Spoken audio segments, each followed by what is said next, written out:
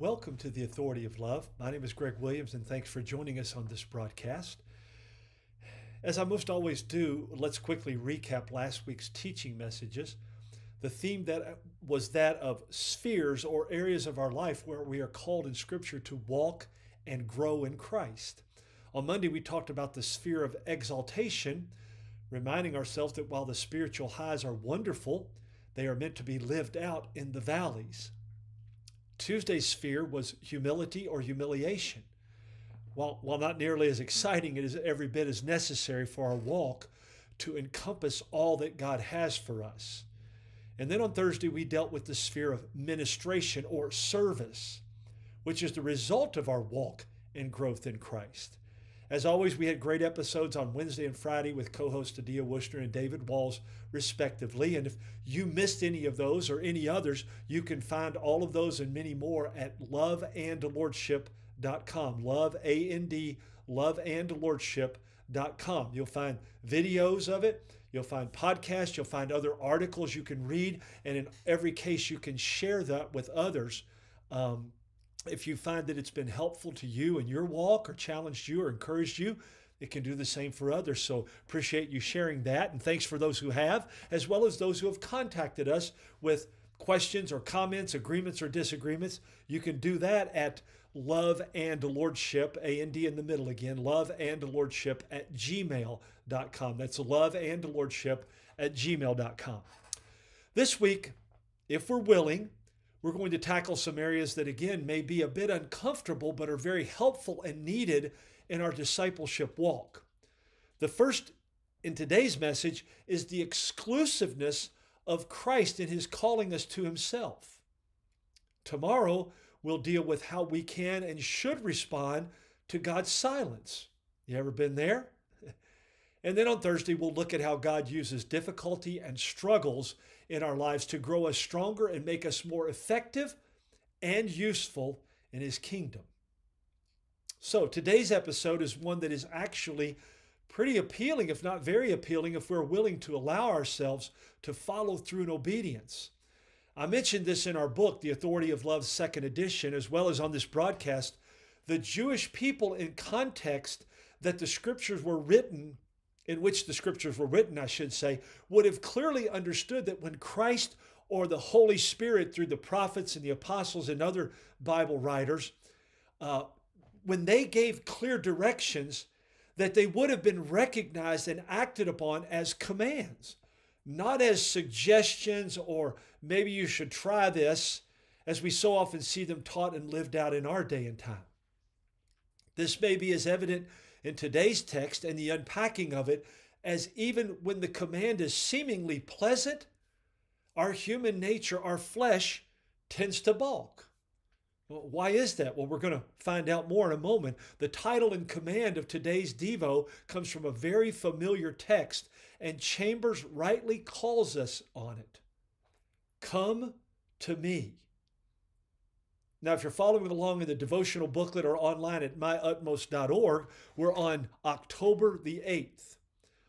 Today's title, Come to Me, from the modern classic version of this devotional, is likely immediately recognizable to you as a listener, or if you're sharing that, as well as the Bible verse that it comes from. It is so often used in sermons, messages, and teachings with the implication and understanding that, of course, we'll come to him when times get tough, when the burdens get heavy.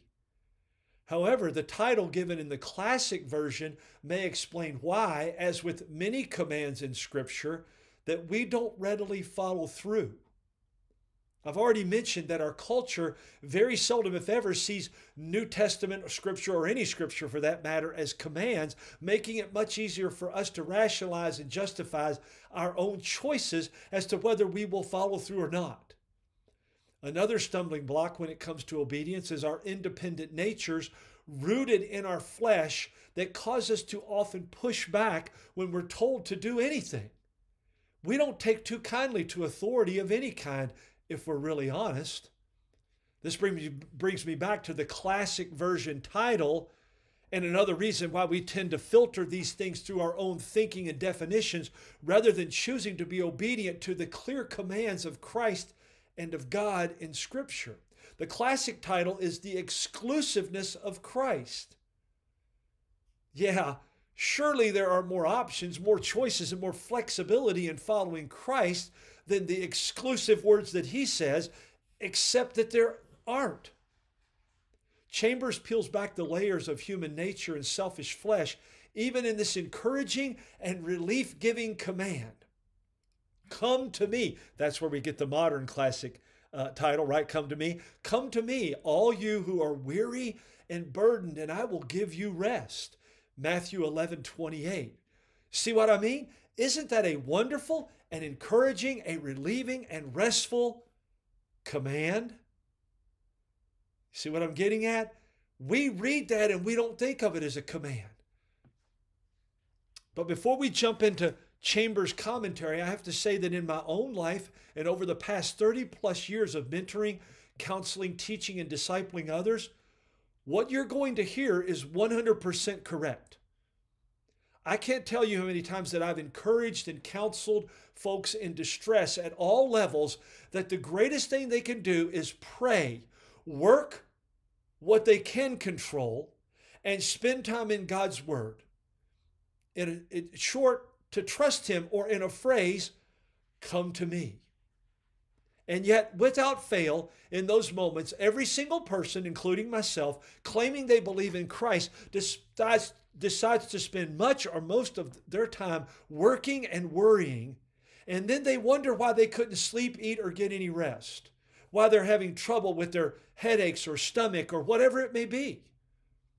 As with all of God's commands, Christ obviously included in that, they are for our good. But we so often, if not always, try to do it on our own rather than coming to Him, going to Him.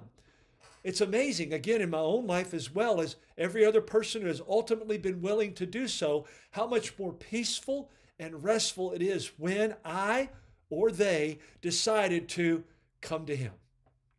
Chambers hits us right between our flesh-driven eyes. Isn't it humiliating to be told what we must do, that we must come to Jesus? You see the command there? Chambers captures it, must, that we so easily and readily ignore or leave out. As long as we have even the tiniest bit of spiritual rebellion inside of us, we long for God to ask us to do something grand and important. Instead, He tells us to do something infinitely simple. Just come. Think of all the things you won't come to the Lord about. Seriously, give that some thought.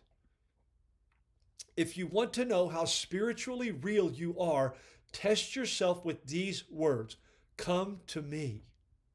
In every degree to which you are not real in faith, you will argue rather than come. You will try and get the job done. You will go through sorrow and frustration and anger and bitterness rather than come. You will do anything rather than present yourself just as you are to your Lord. Come to me. When you hear these words, you know that a change must happen inside you before you will come. And there's the rub again, right? Am I willing to allow Christ to change me, die to self, humble myself, and come? The Holy Spirit will show you what you have to do. He will show you that you must take an axe to the thing that is preventing you from getting through to the Lord. Worry, anxiety, insecurity, fear, greed, lust, and on and on. You will never get any further until you do. The Holy Spirit will locate the one unmovable thing in you, but He won't budge it unless you let Him. How often have you come to God with your request and had the feeling that you'd achieved your goal only to come away with nothing? I've found that this is nearly always tied to my own thinking and desires instead of being willing to listen and accept His. Come to Him. And yet all the time, God has stood with outstretched arms, not only to take you, but so that you will take Him. Think of the invincible, unconquerable, untiring patience of Jesus as He says, come to me. Here's some food for thought as we wrap this up. The imagery of Matthew 11:28 through 30 is that of getting in the yoke with Christ. That's what He follows through with after He says, come to me. Take my yoke upon you and learn of me. The contextual meaning was that of a rabbi asking his disciples to be willing to fully accept his teaching, his truth, his commands. In other words, in order to follow through fully with this command, come to me, given by Jesus, we have to be willing to lay down our own way of thinking, our stubborn independence and rebellion, and recognize that he is the one and only true and exclusive rabbi, and that his words, his teaching, his truth are worth following and living out. The yoke is easy, the burden is light. In this way alone can we find the peace and rest that he promises and that we are looking for. Come to me. Love in action. Spend some time with God and his word and prayer and listening every day. You can begin with the few texts in this episode, or start with the book of John, the Gospel of John in the New Testament, or Psalms or Proverbs in the Old Testament. Again, those are just suggestions, but I promise you, if you begin doing it and just spend a little time every day keeping that commitment, watch what happens. Number two, watch even more when you begin to ask this. Ask the Holy Spirit to teach you. Number three, are you following Christ on your own terms because you never really come to him? What's keeping you from following through on this command and receiving his rest? Number four, what would it look like for you to lay down your stubborn independence? I know I've had to do it. And get in the yoke, the teaching, the truth of Christ in obedience to his commands.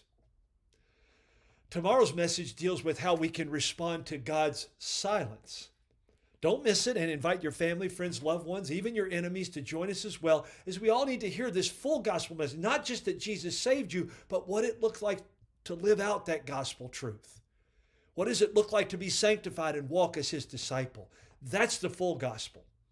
If you want more, as I mentioned early in the broadcast, you can find that at our website, Love and Lordship. It's A&D in the middle, loveandlordship.com. You'll find our book there. There's an icon of the book cover there in the middle of the home page. Click on that. You'll find a little video explaining about the book and links where you can find and buy the Kindle version or the paperback version. And if you have any trouble with that, would like one, contact me. I'll get you a copy. I'll get it to you for a donation of $0 on up. That's what I tell every person in every place I speak, for a donation of $0 on up. You can contact me at loveandlordship@gmail.com. Loveandlordship@gmail.com. Now, if you see that we are a ministry that is of the kingdom and for his glory, and God may be encouraging you to partner with us, please pray. And if he is encouraging you to do more, you can give. There's a tab near the right-hand upper corner, a give tab. If you do that, it'll take a minute or two, and all donations are fully tax deductible and greatly appreciated.